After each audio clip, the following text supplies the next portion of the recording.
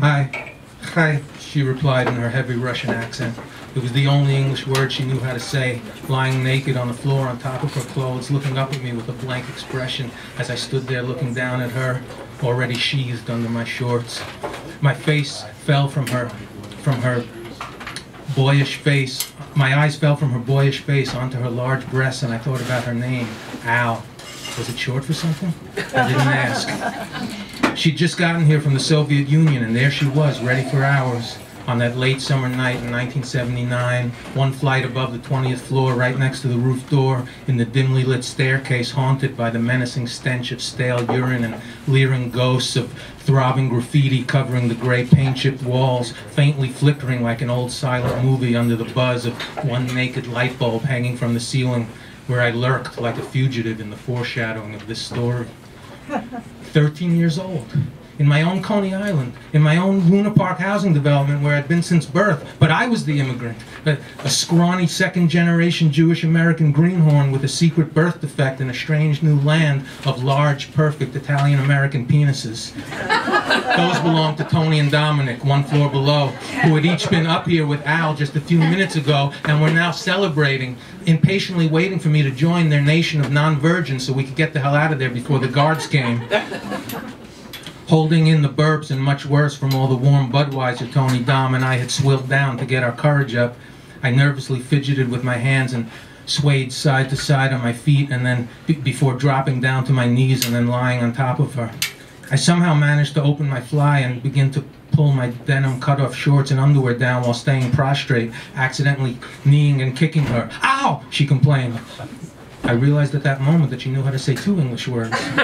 Sorry, I replied, while continuing to jiggle my shorts lower. Смотри, sorry. Осторожно, sorry. I finally got my shorts and underwear settled down at my ankles, only to face the stark realization that I was lying on top of a total stranger, wearing a long flapping condom on my short flaccid penis and not quite knowing how to proceed. So I kissed her on the cheek. No response. So I kissed her on the lips. No response. So I stopped. I glanced in her eyes, and a little pre-seminal giggle dripped out of my mouth, where my terrified tongue stayed safely hidden. She smiled and gave a little giggle back. A response! Then she went back to her blank expression. How's it going up there, JK? My giggle gasped. I'd forgotten we weren't alone. The voice of Dom, the mastermind of this mission, echoed up the stairs from below like a gunshot. Good, I sent my lie back down the stairs, watching it tentatively descend step by step like the pink Spalding we'd been using for punchball just a few innocent hours earlier, desperately continuing the game long after the ball lost its bounce. I tried to finger her. No response. I stopped. How's it going? Did you do it yet, Jake? No, not yet, but we're working on it. We're getting there. Speed it up, Jake. We can't stay here all night. All right. Closing my eyes, pretending she was Tony's sensitive, sexy older sister Gina wasn't working, so I rotated my plaintive pelvis between her legs, convinced it was actually possible to penetrate her while still flaccid. All I had to do was enter, just for a second, if I could only get past the bouncer. I tried desperately to smushing my soft, shrinking Play-Doh penis inside her skeptical vagina with my fingers. I didn't dare look in her eyes. How's it going, Jake? Good. Did you do it yet? Did you do it yet? Yeah. Yeah? Yeah. Al, did he do it? I looked in her eyes, pleadingly. She looked back in mine and paused. Then she answered Dom. Yes. Her English vocabulary is growing at an alarming rate, I thought to myself. My eyes thanked her, then quickly fell to the floor. As I stared at it, I prayed that the way I felt at that moment would camouflage me into the filthy, flat, gray surface and I would disappear. Congratulations, Jake! You're a non-virgin! Come on down, we'll wait for Al on the terrace while she gets dressed. I tried to stand while pulling up my shorts from my ankles, but couldn't gain my balance and almost fell down the stairs before grabbing the banister to save myself at the last second.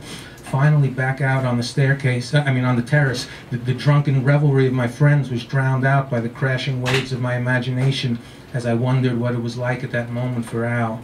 Now getting dressed all alone, one flight up, still inside the staircase, sitting there on the floor, just about dressed but only one sneaker on, still untied. She reaches into the front pocket of her jeans and pulls out a half-eaten Snickers bar still in the wrapper. She crosses her legs the way a child sits, unfolds the wrapper, and begins eating until her mouth is so full of chocolate she looks like Harpo Marx making his blowfish face. Suddenly she stops and stares at the candy bar, pretending it's a microphone as she slowly stands up. She glances down the stairs to make sure we've really left the staircase and that she's alone. Turns her back to the imaginary audience, pauses, then shoots her arm straight up toward the light bulb in a dramatic rock star pose. Her microphone head glowing red and erect like Lady Liberty's torch, causing a cabaret spotlight to shine down on her from above. She slowly turns around, and mascara-stained tears are falling silently down her chubby cheeks. The crowd goes wild. You hear that? Huh? I jump and spin around, startled. Hear what? The audience, Tony replies. It might be a small house, but it's a huge hand. You hear it too? Oh, I must have been imagining out loud. You're not imagining it, Jacob. You did it. It's a hit. A home run. You knocked it out of the park. They're ecstatic. They love you. They're calling for the author, director, star. Tony and Dominic pull me out onto the stage where Al is waiting. We all join hands, holding them high above our heads in triumph, and take our bow. When I straighten back up again, my hands are free and it's quiet. I look out into the audience. Empty seats staring blankly back at me from the darkness. I look to my left and right and there's no one there. I'm alone. I'm all alone. Except for my shadow, and the ghost light on the apron of the stage, and my pen and pad in the front pocket of my pants, and the sound of footsteps. The security guard is coming. I disappear.